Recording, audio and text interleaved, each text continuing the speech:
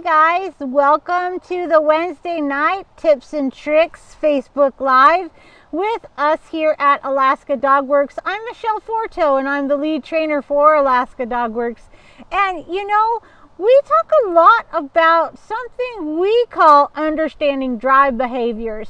A few of you may have seen our ebook that is sent to you in an email when you first get to our website. That's called a landing page, and you'll sign up for our emails. You'll actually subscribe for those, and one of the very first ones that you get has that ebook in it. And a few of you have asked me, what exactly does it mean to switch between the drives? And so tonight our tip and trick is going to be a little bit about the drives themselves and how to switch between them. The more you get to know your dog's personality, the better and easier it's going to be to build your training relationship with your dog. So, but before I go any further, hit that like button for me. You know what that does. And remember, if you'd like to get the notification of these events, you just have to go onto the Facebook and click on the events and tell me that you're either interested or you're going to be coming to the event, and then you'll get a notification when I'm doing those. Every Wednesday night at 7 p.m. we do this tips and tricks here on Facebook Live. Every Sunday at 7 p.m. we do a different type of Facebook Live program that we're kind of tossing around a different title for. We've been calling it the informational, and I think that's kind of dorky. So I'm working on a new title for that one. Also, I want to say thank you again to everybody. I mentioned this on Sunday night's show. Thank you again for going on over to First Paw Media and becoming a subscriber on our YouTube channel. Again, that's called First Paw Media, and we have it over on YouTube, and we jumped from 200 subscribers to 1,000 subscribers, and I really do appreciate that. We will be doing a show on the YouTube channel probably on a different day of the week other than Wednesdays and Sundays, and we haven't really decided yet. So stay tuned for more information regarding First Paw Media and the YouTube channel. So, as you guys can see, I'm outside today. It has been a beautiful day here in Alaska, and because we don't get to enjoy the sun and nice temperatures very long here in Alaska, I thought we'd come on outside and do our class. But it's windy, and we've been dealing with a little bit of rain clouds off and on today, but it's still a gorgeous day, so bear with me. I'm not trying to scream at you guys. I'm just trying to make sure that you can hear me thoroughly. Okay, so let's go through what those drives are, okay? You have pack drive, prey drive, defense fight, defense flight, and sex drive. So if your dog is still intact, meaning that they have not been spayed or neutered, then sex drive can become a big problem for female dogs twice a year. It can become a problem for male dogs twice a year, but it can also become a problem for male dogs throughout the year because females can actually go into heat at different times. It's not always in that February, March, and August, September time frame. Some dogs go into heat in the middle of June. You guys know I've got 39 sled dogs down there, and right now I've got 3 females in the middle of June in heat, wreaking havoc on my males. So if your dog is intact, you guys need to know first off that sex drive is the leading drive. It doesn't matter what the other drives are, okay? So we're going to act like all of our dogs are spayed and neutered so that we can discuss the other drives, okay? So we have pack drive. That is the drive that demonstrates that your dog likes to be around you, wants to hang out with you more than anything else. Excuse me. Prey drive is where your dog likes to chase things, whether it's balls or squirrels or people on bikes and skateboards and little kids and stuff. That's prey drive. Defense flight is where your dog is shy and scares away from things. Defense fight is where your dog can charge at things when it's nervous or scared. So those defensive drives, though, are kind of linked together and they work off of each other. If you've got a fearful dog, chances are that defense drive is a little bit higher than your pack or prey drive. Which brings me to the whole tip for tonight. How do I switch between those drives, right? So switching between those drives is fairly easy if you have a pack-driven dog. There's not a lot you need to do. You don't want your dog to be defensive if he's on pack. Pack-driven dogs are the most trainable dogs. But let's say that your dog is highly distracted by anything that moves, like the leaves right now or the wind blowing or anything like that. To get your dog back into pack, we're actually going to use defense to do that. And by using defense, that means that we are going to move through that drive to get the dog back into pack. If you use prey, a treat or a toy, your dog might actually lose all sense of control and an inability to work with you because he's so driven by that object of attraction. So we want to use commands that are very matter of fact when we're working with a dog that has high prey drive by using those defense drives. So make sure that you are very affirmative in your ways that you command your dog to keep them in that pack drive. You want to say sit firmly, down, stay, come, look, all of those things. In fact, a high prey driven dog works best with a very good look command. But the reason for tonight's show is because I've got a couple of dogs that are kind of on the defense side, and it's difficult for the clients to move them from defense flight into that pack drive where we want them to be. So guess which drive we use to do that? We actually do use prey drive to move a defensive dog from defense into pack. And the way that we do that is by using those objects of attraction. Not big on treats, you guys know this, but you want to use an object of attraction like a special toy that makes a noise that you only bring out for them when you're doing training. One of the dogs that just left camp that's still finishing up his peak performance, his name is Misha. He's a Karelian bear dog.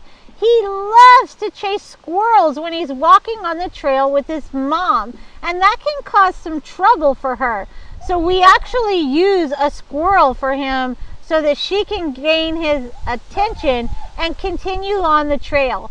So an object of attraction with a dog that's in defense, who's leash reactive, let's say, and interested in other things that are going on, you're going to use that object of attraction the very same way you would that I just described for Misha. You're going to hold the toy close to where the dog can see it, give it a little squeak, get the dog's attention on you, and voila, your dog is in pack and ready to find out what you're asking of him to do. So those are the ways that I want you guys thinking about how to switch between the drives. If you've never taken the personality profile test, let me know. All you have to do is head on over to our website, alaskadogworks.com, get on that landing page and give us your email address, and you can get that Understanding Drive Behaviors ebook. And you'll go through the book, you'll learn about the drives, you'll take the personality profile, and then what happens after you take the personality profile is kind of a cool thing. We've kind of talked about what types of dogs you have with your personality profile, and we gave them a few nicknames like a couch potato. A couch potato will have low prey, low pack, and low defense. They're very difficult to motivate and probably does not need any training. You will definitely need extra patience if training is attempted, since there are a few behaviors to work with. On the plus side, this dog is unlikely to get in trouble, will not disturb anyone, and will make a good family pet. Think of that bloodhound on that old show Hee Haw that liked to hang out on the porch. That's a couch potato type dog. All right, you guys, here's a different one. The hunter. High prey, low pack, low defense. This dog will give the appearance of having an extremely short attention span, but is perfectly able to concentrate on what he finds interesting. Training will require the channeling of his energy to get what you want. Patience will be required because the dog will have to be taught through prey drive. All right, here's one of my favorite descriptions of a dog personality, you guys. The gas station dog. High prey, low pack, high defense. This by far is probably the #1 personality that we get here at Alaska Dog Works. So if you have a gas station dog, listen up.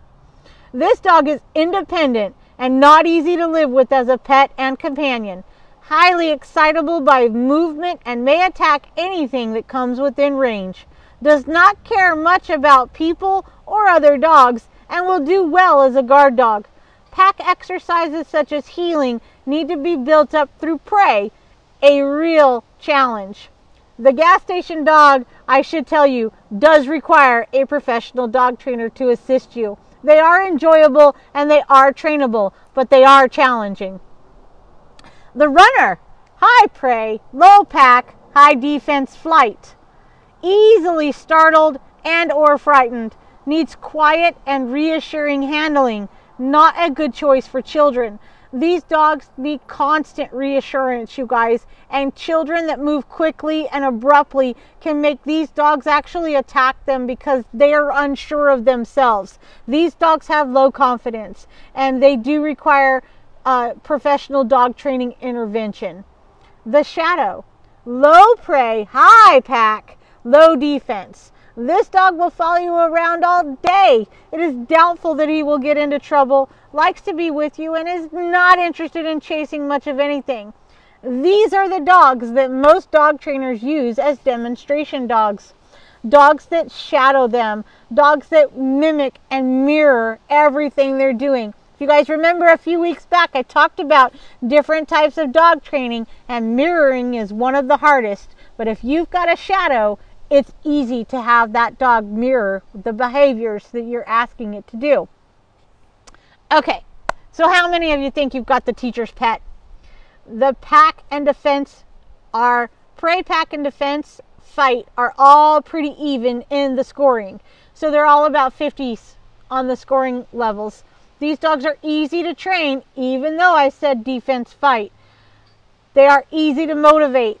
Mistakes on your part are not critical. So you can kind of make a lot of mistakes with a dog like this, and they're still going to kind of get what you're asking of them.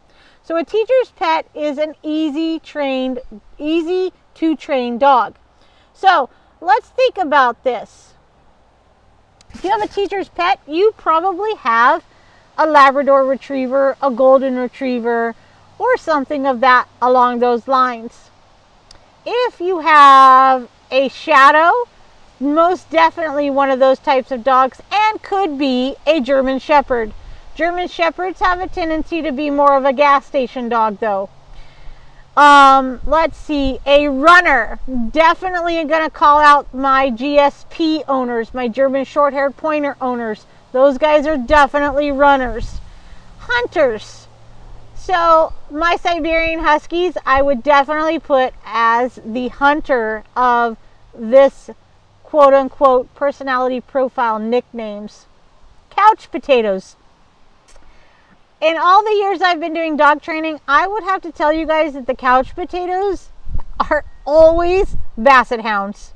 Okay? So if you guys have those types of dogs, you can use these little profile nicknames to help you figure out how to tackle your training needs to meet your training goals. That is why we developed this personality profile test using a very old school trainer named Volhard. He developed this personality profile in the early 1930s and 40s, I believe. So that you guys understand, it's been around for a long time.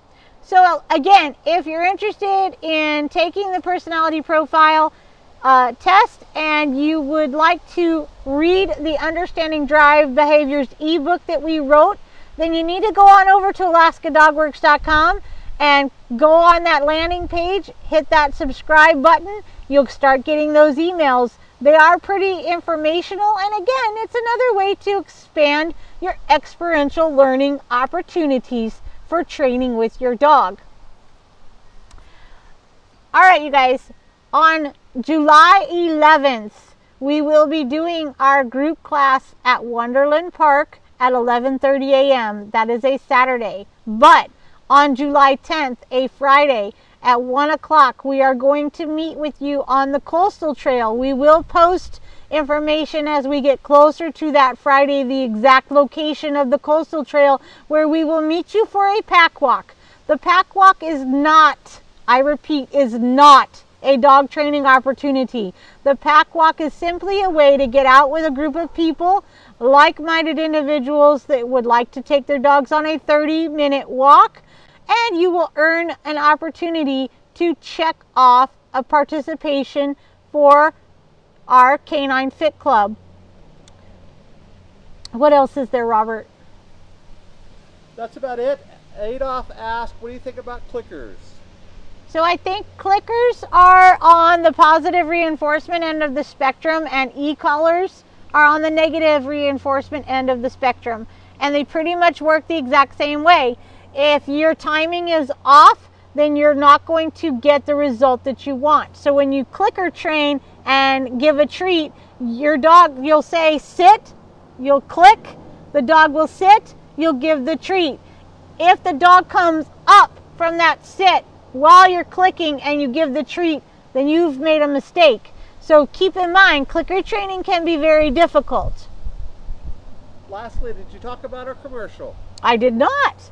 How many of you watch ABC or CW or Fox? So we did a commercial with Coastal Television here in Anchorage, and I hope that you guys get an opportunity to take a look at that. It was a lot of fun to do.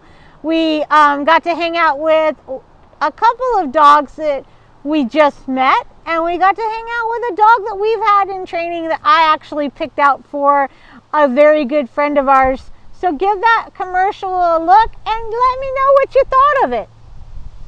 All right, you guys, take care. We'll see you soon. Thanks again.